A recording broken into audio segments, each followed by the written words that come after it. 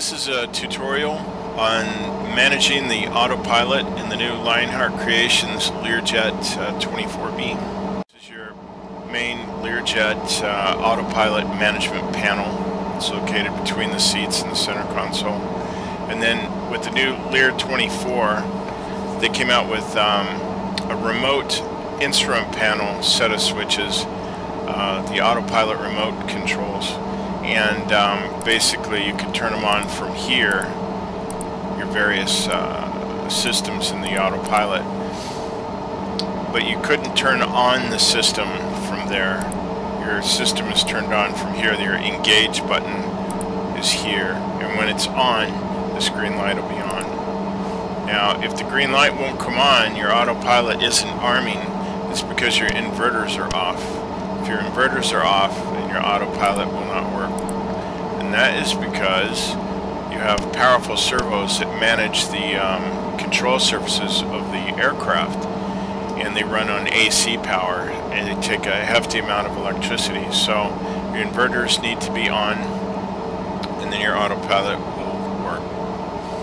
When you're doing an autopilot flight and you're in navigation mode, if you're using a flight sim GPS mode, your GPS nav switch is right here, and so you'd switch that into GPS mode. This little baby, this dials in your altitude, and you can mouse click the numbers to lower it and adjust, lower it and raise it, or you can use your mouse wheel. That's what I use, and it's the same with the thumb wheel for your adjustment of vertical climb and descent. You can use mouse wheel, or you can just click. You can go to autopilot panel directly, face it directly by clicking the A button when in VC mode. Click A 5 times. 1, 2, 3, 4, 5. Then you're facing the panel. And if you back select it 5 times, shift A 5 times, you go back to VC. Then also you have a pop-up of the management panel. By hitting shift 6, you bring it up. It makes it a heck of a lot easier. Now on this pop-up panel, you'll notice that the buttons, it's hard to tell if they're up or down. So what I did was I discolored them darker, because when you push on a button, it's going to be close to the surface of the panel, so they get darker. So when a switch is on, it's dark. And so, like, let's say your heading is on, it's dark. You can see which ones are on and which ones are off. Now, on a Learjet, you have yaw dampers, and they're extremely important. Make sure that your yaw damper is on during all flight conditions, except when you're landing. When you're on approach, you're on final, switch that off. When you're flying, that needs to be on. What happens is you can go into a Dutch roll. She starts zigzagging back and forth, and so you need to have your yaw damper on at all times during flight.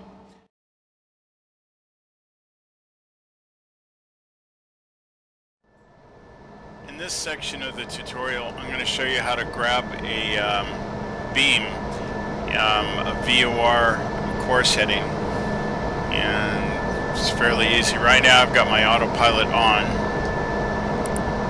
and she's set up at 12,000 feet altitude.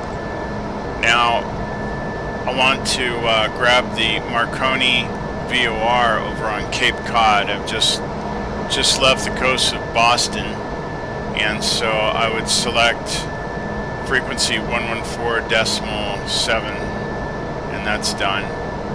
And so now we go over here to the CRS, and we dial in the heading. Now you'll notice that little directional arrow and the front main facing arrow, they're both matched up. If this arrow were backwards, then that's not right. That would be for a back course, following a beam outwards. So anyway, that's our beam. We go over here to our nav GPS button and make sure that it is in nav position. We go over here and we turn on nav mode. Our aircraft should now engage the course.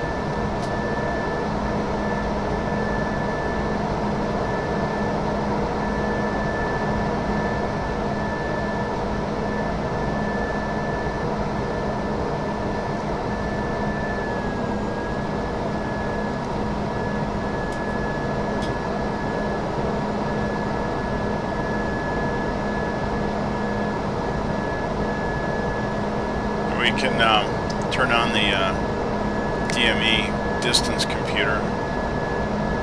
We see that we're 27 nautical miles away from Marconi. There it is. There's the Cape.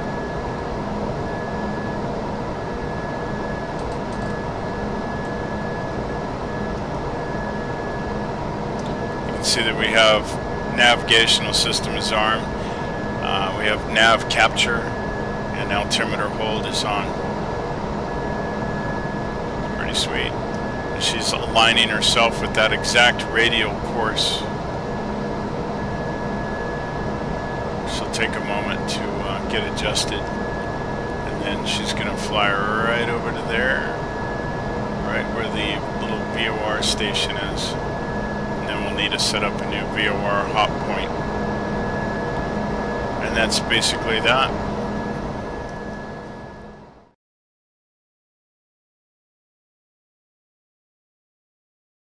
This is an example of a typical approach. We're coming in to Niederrhein, and we've set up our frequency at 110.7. Our course heading is 272. Close in here, 272 degrees for our runway heading, which we programmed into our CRS. And so we're gonna turn on or make sure autopilot is on. Autopilot is on. Yaw control is off. We're going to go ahead and turn on approach mode. And it appears our aircraft has found the beam. Glide slope is armed.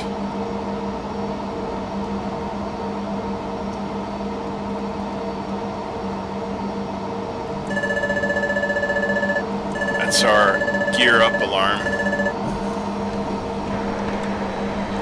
Add some flaps.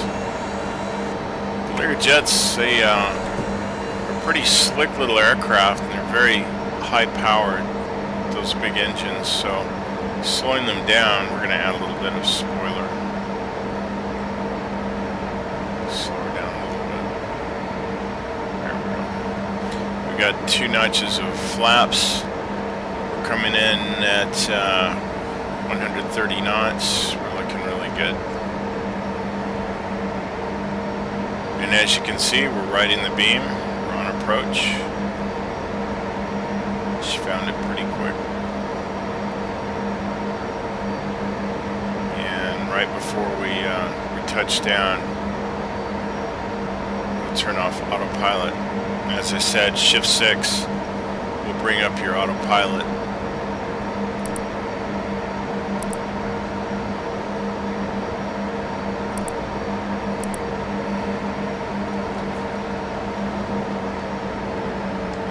Zero throttle.